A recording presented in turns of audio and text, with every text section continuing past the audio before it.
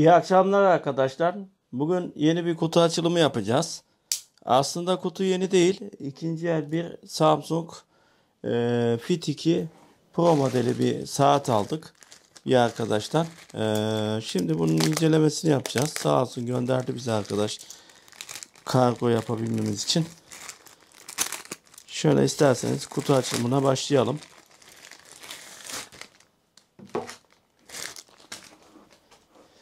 Öncelikle saatin özelliklerine şöyle dilerseniz internetten bulabildiğimiz kaynaklardan birinden bakalım. Samsung Gear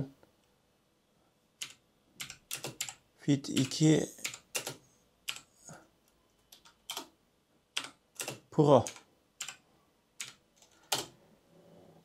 Ben bu saatin arkadaşlar Fit 2'sini bir arkadaşımda görmüştüm. Çok beğendim. Daha sonra kızıma aldım böyle bir saat. Yalnız Fit 2'sini aldım. Pro'sunu almadım. Yalnız Pro ile Fit 2 arasında ne fark var bilmiyorum. Ben de şimdi Pro'sunu ilk defa göreceğim. İsterseniz internetten şöyle bir Samsung'un resmi sitesinden bir okuyalım. Bluetooth 4.2'yi destekliyor. 1.5 inç ekranı var arkadaşlar. 38.6 mm. Üzerinde ivme ölçer, barometre, gyroskopik sensör, nabız ölçer var. 4 yönü hareket varmış. Burada internet sitesinde daha detaylı bir bilgiye sahip olabilirsiniz.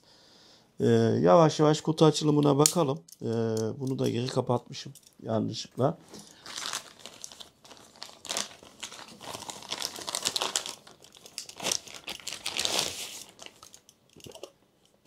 Kutu bu arkadaşlar. Ben de şimdi sizinle ilk defa açıyorum.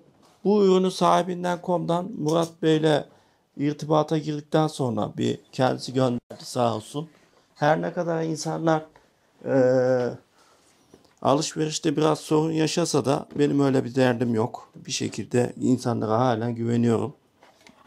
Şimdi arkadaşlar kutu az önce de bahsettiğim gibi Samsung'un orijinal kutusuyla geldi. Ürün ikinci eldir. Sıfır değildir. Özellikle üzerine basa basa söyleyeyim. 50 metreye kadar su geçirmediğini bahsediyor. Üzerinde GPS olduğundan bahsediyor. Kalp atışınızı düzenli olarak ölçtüğünden ve smart yani özel notlar alabildiğinizi söylüyor. Ürünün aslında çok anlatılacak bir tarafı yok. Şu şekilde içerisinden bir şarj adaptörü çıkıyor. Şöyle göstereyim size de.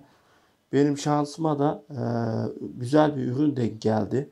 Hani ikinci el olmasına rağmen gerçekten temiz bir ürün denk geldi. Ve bu saati çok uygun şartlar altında biz temin ettik arkadaşlar. Normalde sıfırı bildiğim kadarıyla 1800 lira civarında. Ben bunu ikinci el 400 TL'ye arkadaştan satın aldım. Arada deli bir fark vardı. Ciddi bir fark vardı.